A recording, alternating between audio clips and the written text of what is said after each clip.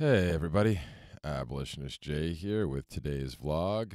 It's currently a little after 1 o'clock on Monday, June 11th, 2018, and there's some noise. As you could tell, I'm outside, and I happen to be next to a not super busy, but fairly often traveled at high speed road out here in the country. So you may hear some of that, and I apologize, but it's such a nice day, and I didn't want to sit in the house because, as I mentioned in my last video, I came upstate to hang out with a buddy of mine who offered his place up to me. Originally, I thought I was just going to stay on some land he had, but I got here yesterday, and they ended up offering me the couch to sleep on, and fed me and stuff. So that was great. We hung out.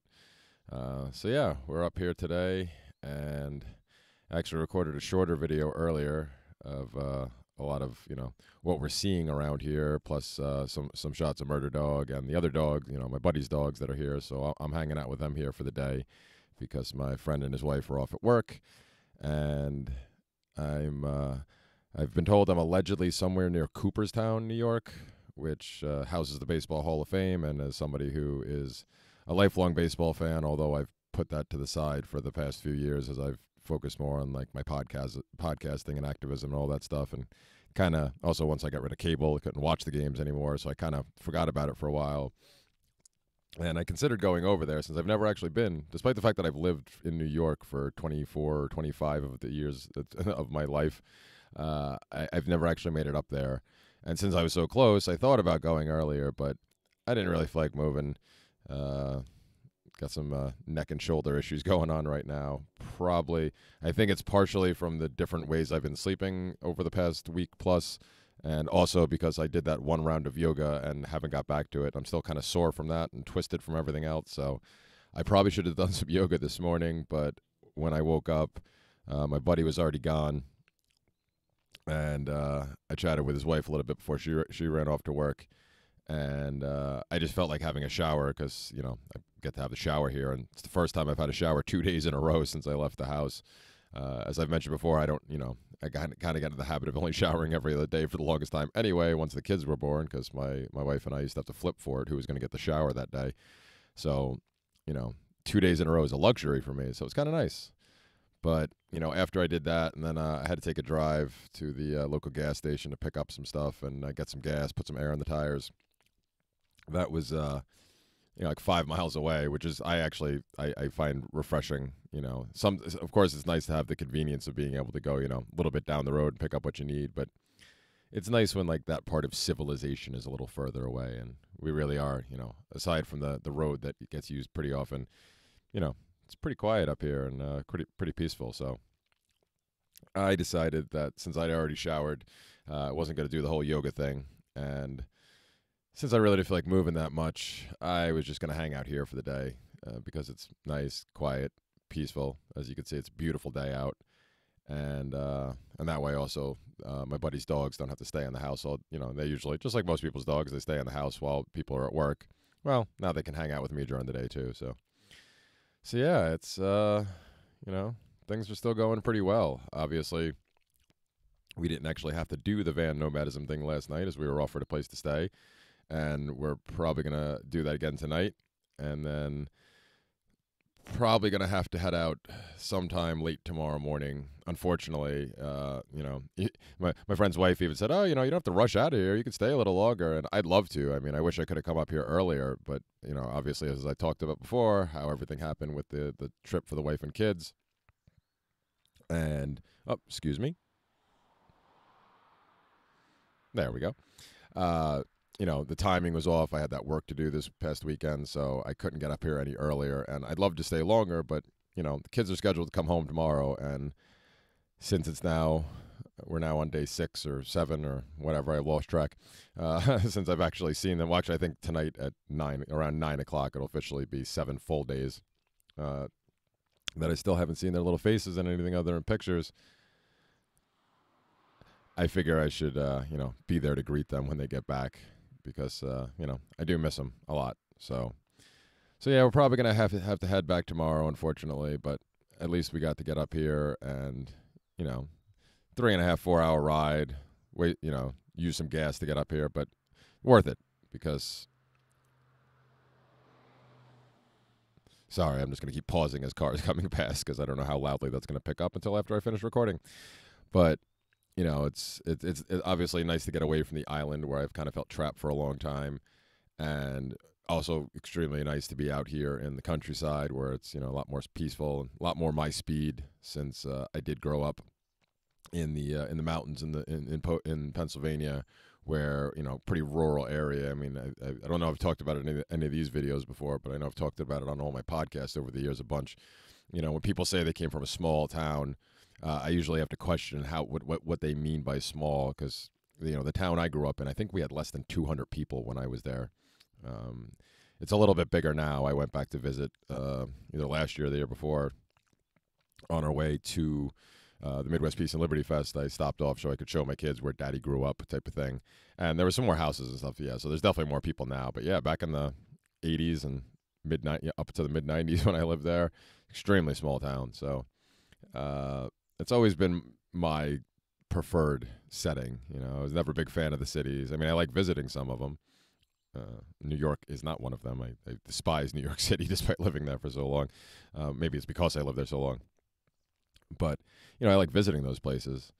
And the suburbs, they can be nice. They offer advantages. But, yeah, I'm more of a rural guy. And that's, a big part of why I want to get the hell out of New York and get to the Midwest and try to start a farm, So being up here kind of reminds me of all of that. And it's really great. And, of course, on top of all that, it's great to see my buddy, my buddy Craig. We don't get to see each other all that often.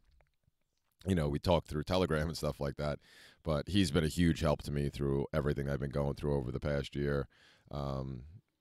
Extremely supportive in multiple ways. Yep.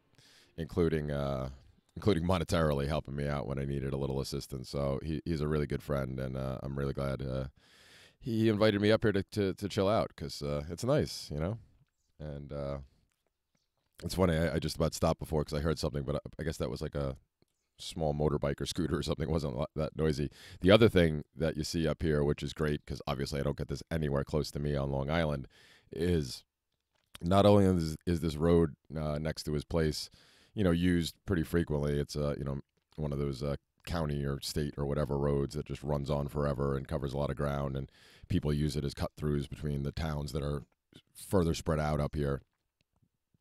And for large portions of it, there's no speed limit, which is really awesome. So people whip down these roads. So it can be a little dangerous, but mixed in with that is also every so often, well, fairly often, I came up across a couple of them yesterday on my way here and another one on my way back from the gas station earlier today. The Amish are up here. So mixed in with the people racing up and down this 2-lane road, one lane going each way, there's also just horse-drawn carriages with the Amish in it, just trucking along at their speed up and down the same road.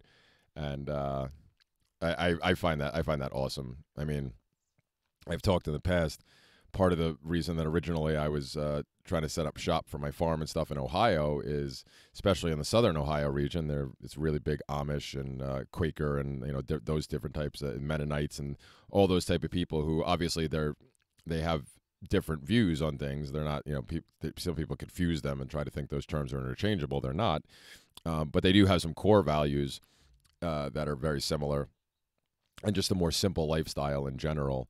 And they're also a really big help if you're somebody who wants to be in agriculture, because wherever they are, they don't like government intrusion in any way, any more than any anarchist does.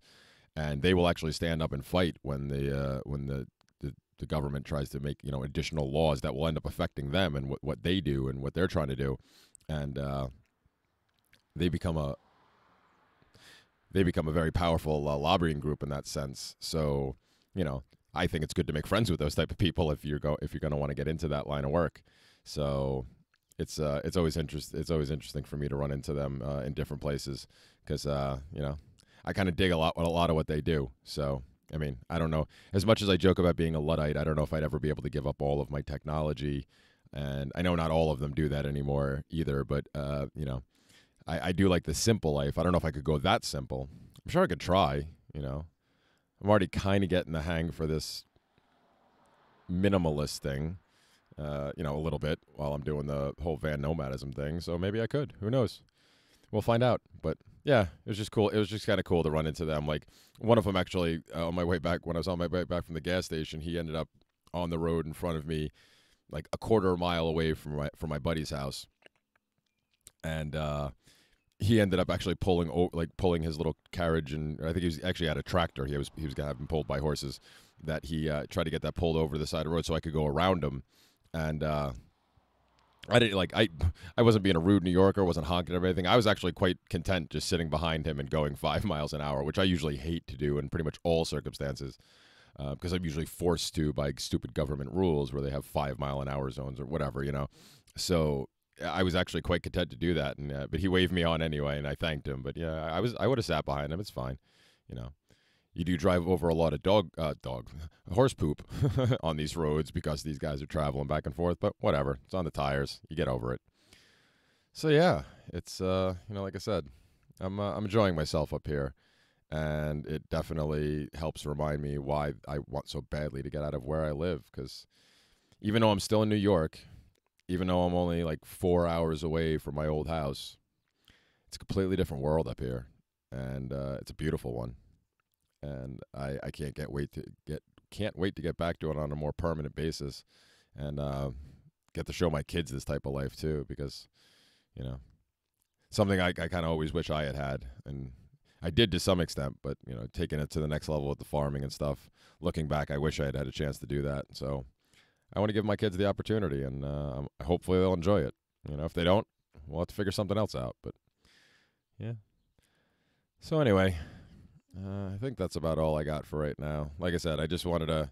I did record my last one like only 13 hours ago. I think I just got that in just under the wire, and then didn't post it before the end of the day because unfortunately, by the time I got back inside the house and got the laptop set up to start uploading, it was taking forever on the Wi-Fi. Unfortunately, because as much as I try to use Steemit and DTube and DSound and all this stuff, doesn't always work the greatest when you're on Wi-Fi, but I keep trying because I have committed to making Steemit my new home, and that is where all the content goes first. So because it took forever, I ended up passing out, and it was when I woke up this morning around 6 a.m. or something. I'm like, oh yeah, look, it's done now. I could, I'm sure it finished much more, hours before that, but when I woke up, I was like, oh yeah, should probably hit submit now. So even though it hasn't been that long, I really wanted to get another recording done outside like this.